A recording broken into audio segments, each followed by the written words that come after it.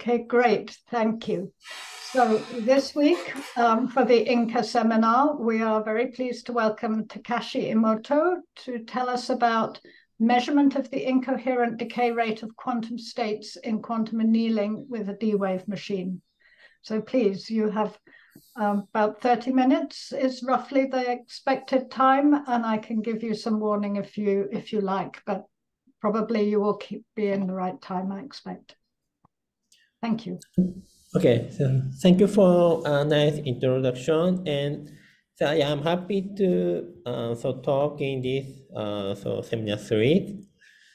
Okay, so today I'd like to talk about the measurement of the incoherent decay rate of the quantum states in quantum annealing with the D-wave machine. And so this work is collaborated with Yuki Susa and Ryoji Miyazaki, and so they are belonging to NEC Corporation and so AIST. And so Tadashi Kadoaki is so famous for advocate of the quantum annealing with Professor Nishimori Sensei, and so he is belonging to Denso Corporation and AIST. And finally, so Yuichiro Matsuzaki is belonging to Joe University and so AIST. Okay, and so finally, so this talk is based on this archive paper. So if you're interested, so please check it. Okay. Oh, just a minute. Okay. Okay. So first, so let's show the purpose and result of our work. Okay. So the D-wave machine is developed as a quantum annealing machine. And so understanding the property of the D-wave machine is one of the crucial topics about QA. And also, the long-lived qubit is very useful for the quantum device, so include the D-wave machine. Yeah, so it is crucial for not only quantum annealing, but also several types quantum device and quantum algorithm. Yes. Okay. So next, we show our purpose in a talk. And so this is yeah. So my purpose consists of two topics. So first, investigation of the properties of D-wave machines for noise effect. And the next one is the proposal of the long-lived qubit. Okay. And our result is two items. Okay. And first, we estimate the energy relaxation time in D-wave machine. So this is the T1 time. So for several excited states. And so next one, we propose the long-lived entangled states. So against the energy relaxation. So compared to the single qubit. Okay. Okay, so let's review the quantum annealing. Okay. So first, we consider the annealing Hamiltonian as follows. So this one. And so HP denotes the problem Hamiltonian, and HD denotes the drive Hamiltonian. So problem Hamiltonian is so Hamiltonian we want to seek for the ground state. On the other hand, the drive Hamiltonian is the Hamiltonian first ground state we know, and so we can prepare. Okay. And so quantum annealing consists of three steps.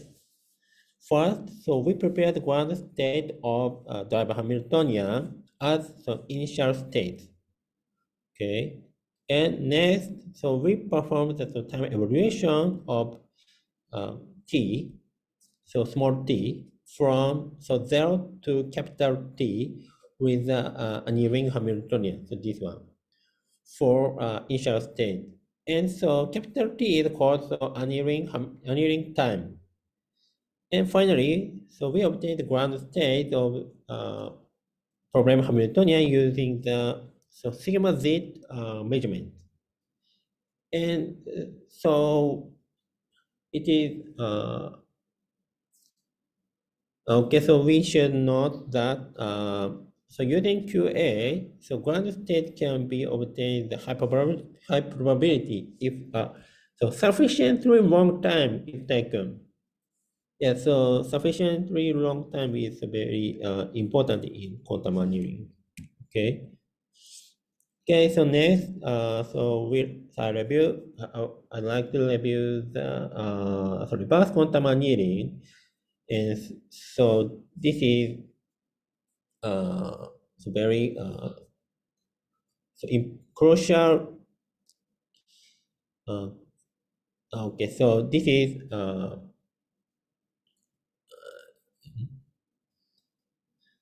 okay. So we define that reverse annealing Hamiltonian the other follow. So this one. Okay, so HD means so drive Hamiltonian also, and HP is HP denotes problem Hamiltonian too. And so in this so throughout this talk, so drive Hamiltonian is so transverse magnetic field, and problem Hamiltonian is so arbitrary Ising model. Okay, and so we need to explain so KT, this one. And so KT is a control parameter for a strength of transverse magnetic field and the problem Hamiltonian. And so we remark so KT, so this one, so depends on so time T. Okay. And oh sorry, so this is empty, but yeah, so okay, so reverse annealing consists of three steps. So first, so we prepare arbitrary eigenstate of problem Hamiltonian. Yeah, so that is described by the computational basis. Yeah, so because in HP I think model, and so arbitrary uh, arbitrary eigenstate of I think Hamiltonian I think model is described by the computational basis.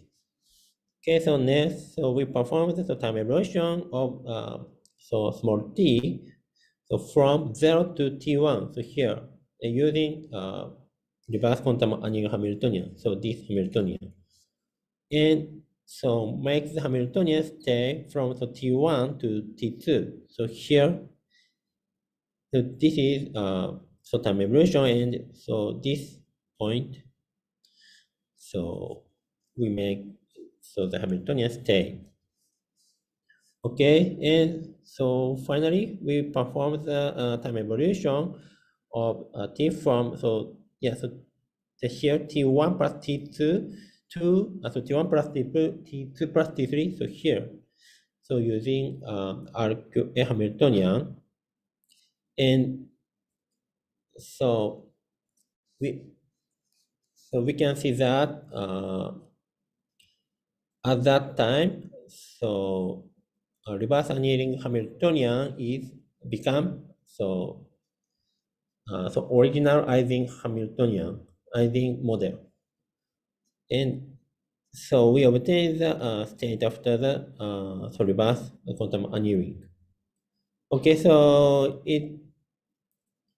so yeah, and so I should remark that so we get the so lower energy state, energy so eigenstate than the initial state probabilistically. So using the decoherence and non-adiabatic transition. Okay. So this it is so not so adiabatic.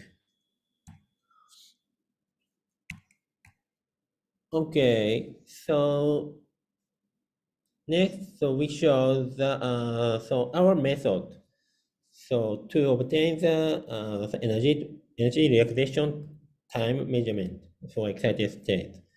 Okay, and so our scheme consists of 5 steps. Yeah, so it is so complicated. So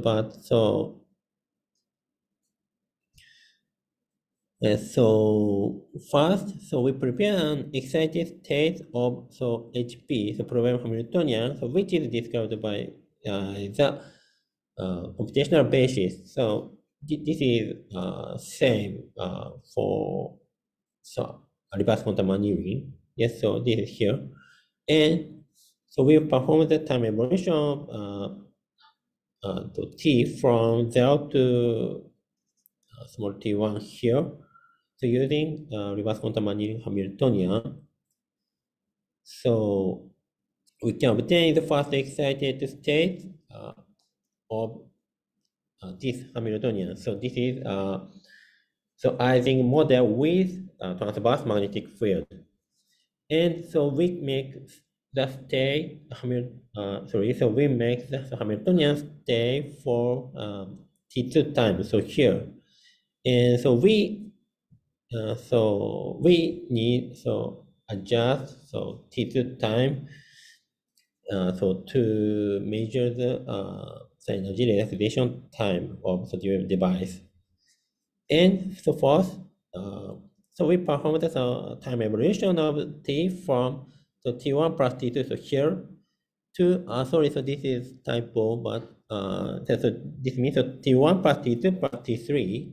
So using the arcuate Hamiltonian, so here, and so we obtain the survival probability. So survival probability means that so uh, how often so we obtain the initial state via this protocol. Okay. Yes. And so we should remark the decay rate of the survival probability against the T2 is the energy relaxation time. Okay. Okay. So let's show the Hamiltonian which we use in this work. Okay. So at first, we introduce a fully connected Ising model. So this one, so equation 4, and so we said your capital J is a positive plus 1. And so this is a fully connected Ising model, and so ferromagnetic model. And so equation 3 is longitudinal magnetic field. Yes. And so we should remark that so this Hamiltonian has a degenerated ground state, all up and all down states. Then also, we should remark that HP plus HL is not degenerated. Okay, so degeneracy is solved. And so using this Hamiltonian, we consider the following reverse annealing Hamiltonian. So this one, and so where we said initial state is all up state, and so GK. So this is the parameter of the longitudinal magnetic field. There's a parameter function, and so we chose we said this one. And so we calculate the entanglement entropy of this Hamiltonian, so numerically, and so it is so here. So this is the entanglement, so entropy, and so this part is so annealing schedule. Okay, and so yeah, so we can see that so eigenstate of Hamiltonian is entangled, so during the so reverse quantum annealing. Okay, so if we can obtain the so first excited state by so reverse quantum annealing, so in this case, so adiabatically, so here this part is entangled. Okay. And so and we should note that so longitudinal magnetic field scheduling, so GK, is available as a function of the D-wave machine. Okay, so we can adjust so this parameter when we use the D-wave device. Okay, so this is so experimental result. Okay, so we brought the so survival probability of which is obtained by the derived machine so against T2. So yes, so here is T2, and so vertical axis is the survival probability, and so this is the so parameter which we use. Yes, yes. So measurement number is so 10,000, and so T1 equal 1. Okay. And yeah, so we can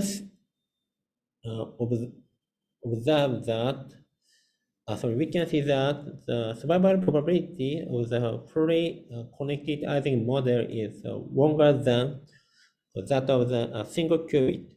Yeah, so this is fully connected Ising model case.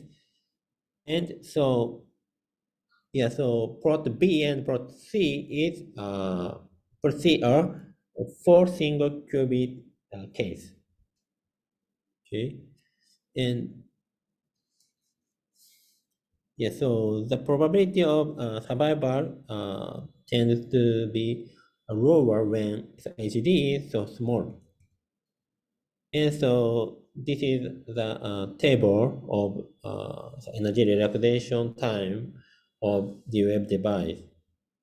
And so this is a single qubit case. And so HD, okay, so I should explain so this parameter HD in,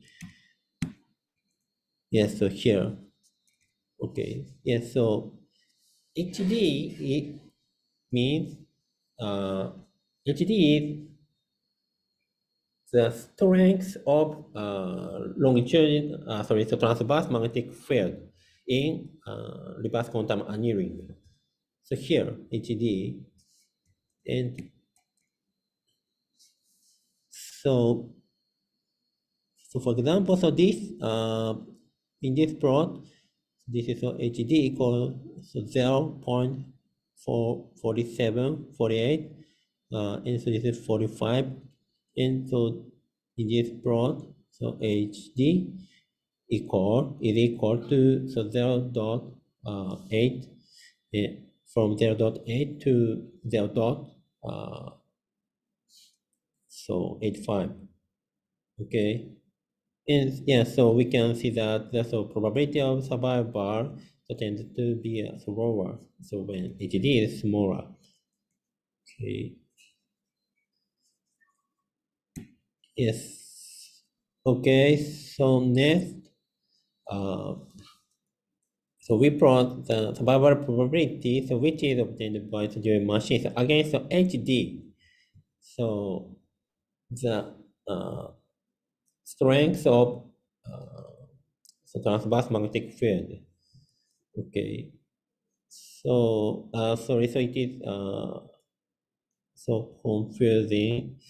But so if so HD is so small, so transverse magnetic field is so strong. So here is a very uh, strong transverse magnetic field regime, and so here, so this is so weak, strong, sorry, weak transverse magnetic field regime. Okay, and so we can see that the survival probability of the fully connected Ising model is longer than that of the single qubit. Yes, so this line is the fully connected case. So solid line. So for solid line is fully connected, and so dot line. So this one, this one, this one, this one are so single qubit case. Okay, and so also so we can observe that so the probability of a survive tends to lower than so when HD is small. Yes, so this is also so this one. Okay. So finally, so we should explain why the case of the fully connected Ising model is long-lived in terms of the state. Yeah, so this is simple so yeah, so this phenomena is caused by the simple phenomena of some simple mechanism. Okay, so the energy structure of the fully connected Ising model and the single qubit is shown in the figure. So this is so fully connected Ising model, and so this is a single qubit. Okay, so fully connected so can not so transition from the first excited state here to the ground state in so the single flip. Okay, so this so E1 is so all up state, and so E0 so ground state is so all down state.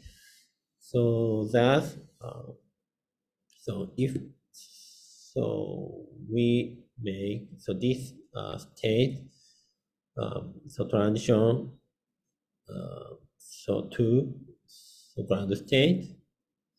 So we need so uh, L L single flip. Okay. On the other hand, so single qubit, so this one can so transition from the first excited state to the ground state in a single flip. So therefore, the first excited state of the fully connected Ising model is more robust than so that of so single qubit. Okay, so this is summary. Yeah, so we demonstrate the measurement of the energy relaxation time so using the D-Wave machine. And so we prepare the long-lived entangled state and reveal that of the structure. And so, yeah, our talk is based on this archive paper.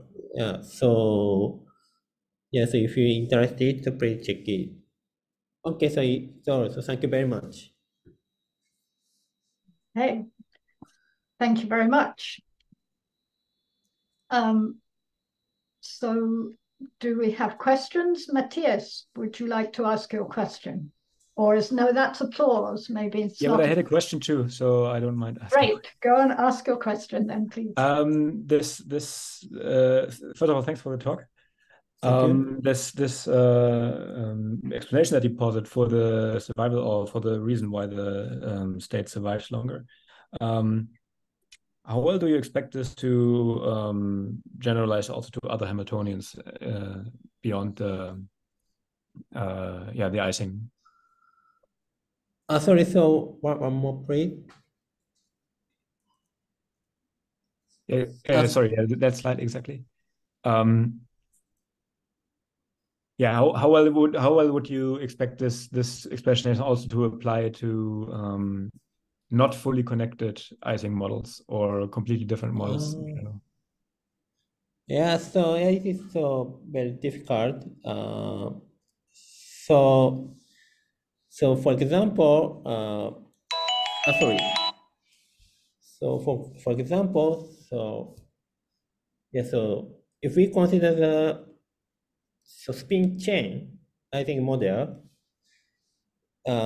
in this case, of course, ground state of this Hamiltonian is all up and all down. And so I think so this Hamiltonian, so first excited state of this Hamiltonian is so robust. However, so however, so this Hamiltonian is more robust than so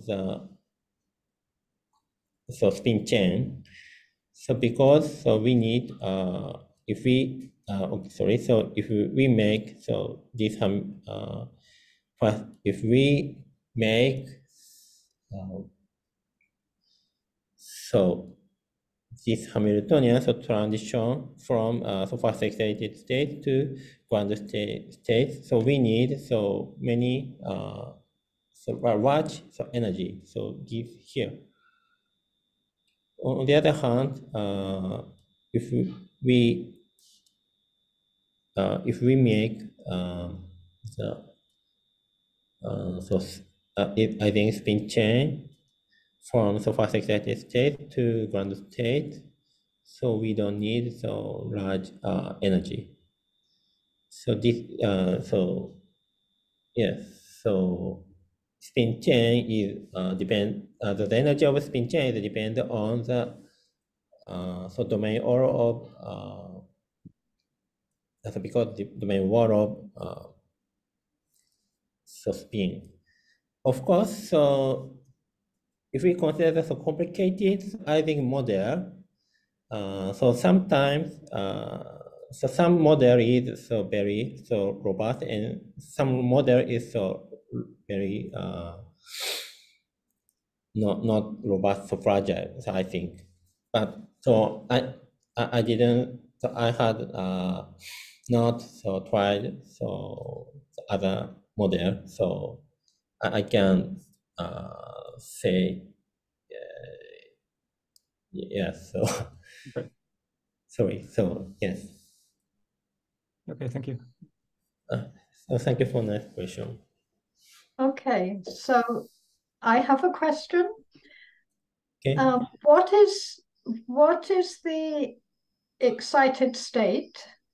So did you mention so the ground state is all spin down? Yes. Yes. For the fully connected one, yes. So what is the excited state you're preparing? Is it all spin up? Yes. Yes. Okay. So you're going from all spin up to all spin down. There we are. Yes. And now, but what is the entangled state? Yes. Is that the state in between when you have both up and spin down? Yes. So yeah, of course, the all down state and the all up state is the product state. Yeah. But so in this work, so so here, so at the first point, so we consider the so Ising model, so with longitudinal magnetic field. So but so here, so in the during so T2, so we consider the so Ising model with so transverse magnetic field. And Okay. so this so this Hamiltonian has so entangled eigenstate. Yeah, okay. Because normally for entanglement, you have to say which things are entangled. So you are thinking about individual spins entangled with the other spins, or are you partitioning the spins somehow? I'm Okay, so your question is so so what means so entanglement entropy? So how yeah, do you cut to yes, how to exactly. separate oh. Exactly. What are you actually calling entangled here? Just to be very clear what's going on. Okay, yeah, so we consider the only so 4 qubits. So okay. so we separate so two qubit and 2 qubit. Okay, so you have 2 with 2 in this case. Yeah. Okay. Good. Thank you. I mean, there are more ways you could do it. You could do 1 with 3, for example, and also you could have somehow added up different types of entanglement. And I just wanted to be clear what you did. Okay, great. Okay, so And thank you for nice comment. Yeah. No, that's great. That's fine. Now I see what you are using it for. Thank you. So it's very nice work. Do we have any more questions? I'm not seeing any other questions. In that case, thank you very much again. So for a very nice talk. So Thank you for listening. Great. And with that, we will draw the seminar to a close. So Shanice, you can stop the recording now.